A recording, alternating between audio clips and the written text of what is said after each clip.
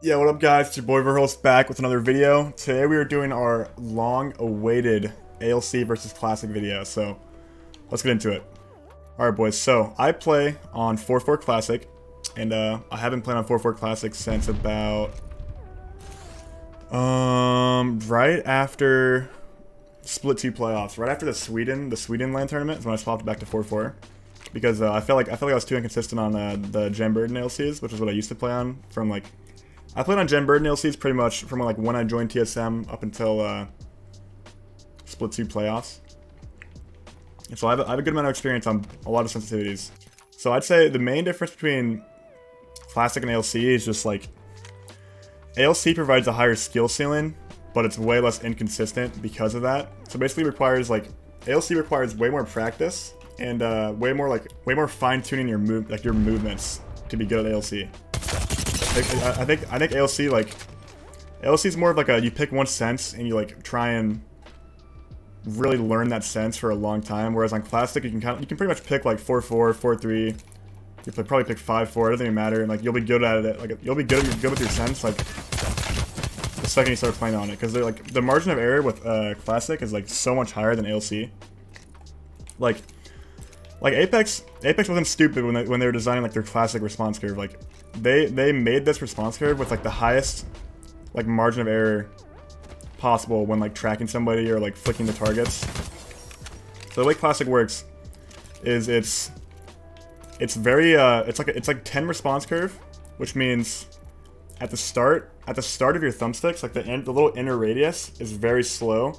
But as you get further and further, it gets faster and faster. So like your speed raises like exponentially as you move your thumbstick out further and further with Classic. So it starts slow and like gets better as you go further out, or faster as you go further out. And so you have a really good range of motion. It's like you have really good precise movements. You can also be very quick.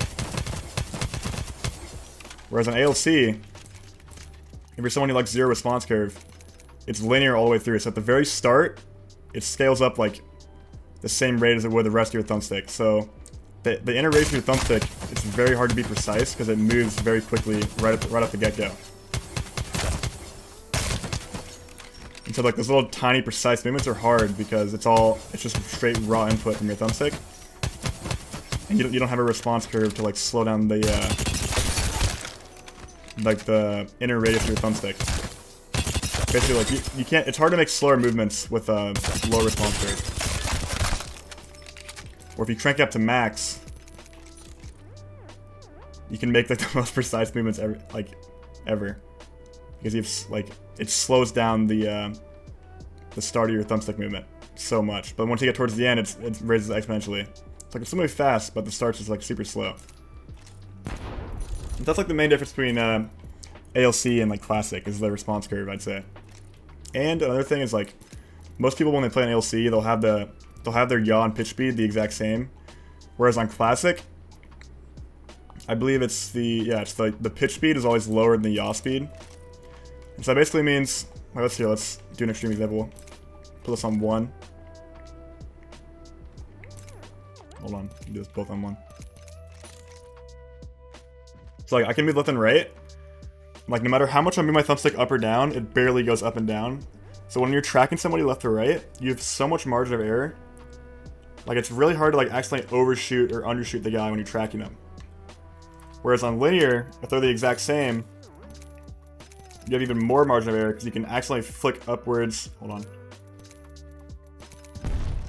You can accidentally flick upwards, upwards or down on accident when you're tracking somebody left or right. And it's way harder. But at the same time, having higher up and down speed allows you to control recoil easier, because controlling recoil like involves your up and down look speed. So controlling recoil is easier, but tracking people is like way harder.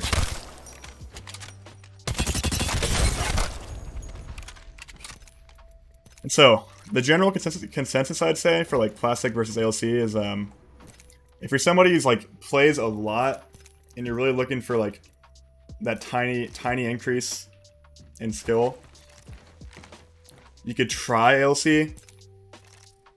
That doesn't mean like you're gonna do well with it. You could try it, but honestly, I would recommend Classic over ALC for almost everybody. Classic is just way more consistent. Like it's built, the sensitivity is made to be consistent. Like it has low up and down speed, so it's really hard to like accidentally overshoot or undershoot somebody.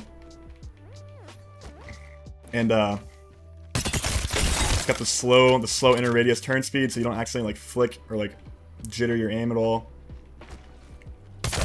I personally think Classic is gonna be better for most people.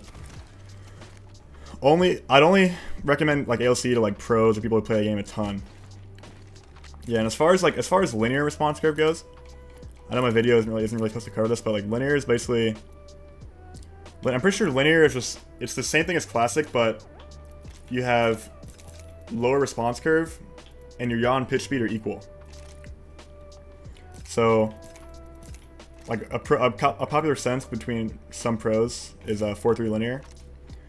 And it's good because your up and down speed's so high, so you can control recoil easier.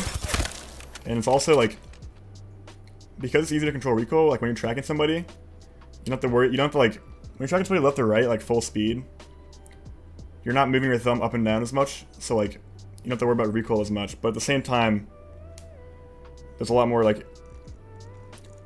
possibility to like accidentally look up or down too far on somebody while you're tracking one linear. But the recoil looks way smoother. Like if I shoot my Volt on linear compared to Classic, it doesn't really jump around as much, I'd say. At least at the very start of the burst, because it's so fast when I pull down. Whereas if I put it on Classic, I really have to like kind of jolt my thumb down at the start of the recoil.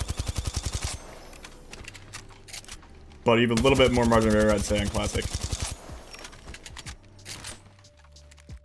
And as far as like flicking goes, I'd say for single shot, like this is like an objective thing, I'd say.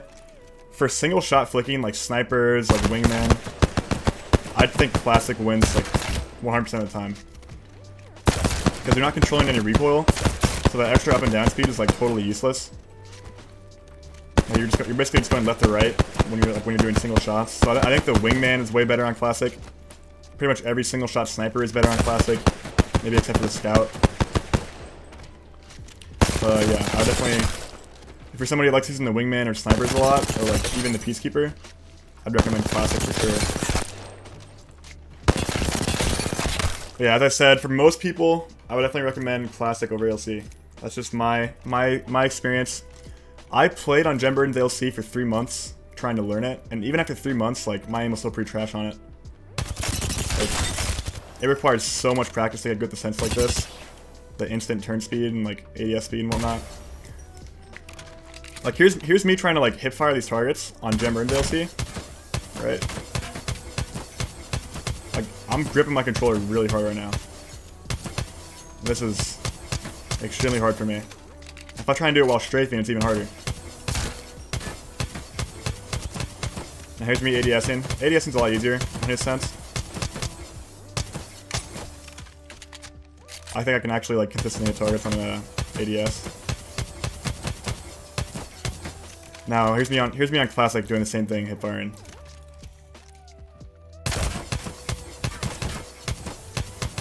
Now granted, I have way more practice on Classic hip fire, so it makes sense. But like, I'm way more accurate. Like you can tell, like I don't bounce around as much. I also think in general, like classic hipfire is always better than ALC hipfire, because like you don't need quick up and down speed when you're hipfiring somebody. You just need left and right pretty much. So classic's better for that as well.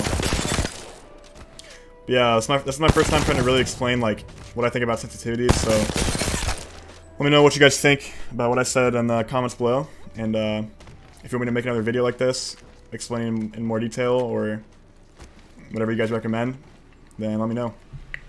Alright boys, thank you.